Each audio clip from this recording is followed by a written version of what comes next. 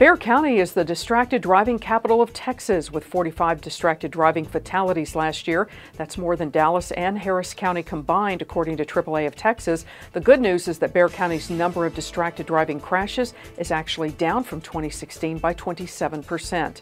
Fair Oaks Ranch on the city's far northwest side has been rated as the 4th safest town in Texas. The rating comes from the website homesnacks.com, using crime stats to determine the safest cities in the state. Tony Casada joins us with our Friday Business News Update. Tony? Thanks, Sherry.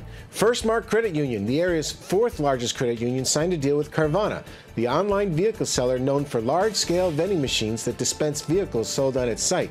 The deal enables FirstMark members who are pre-approved for financing by the credit union to access Carvana's inventory of 12,000 vehicles. Live Oak-based Randolph Brooks Federal Credit Union made a deal similar with Carvana earlier this year. San Antonio-based midstream company Howard Energy Partners has begun booking capacity on a pipeline being built to export gasoline, diesel, and other refined products from Port Corpus Christi. Construction is expected to be completed this year for the Maverick Channel pipeline, which will be used to export 48,000 barrels of such products per day. Thanks, Tony. Links to these stories online at klrn.org/news.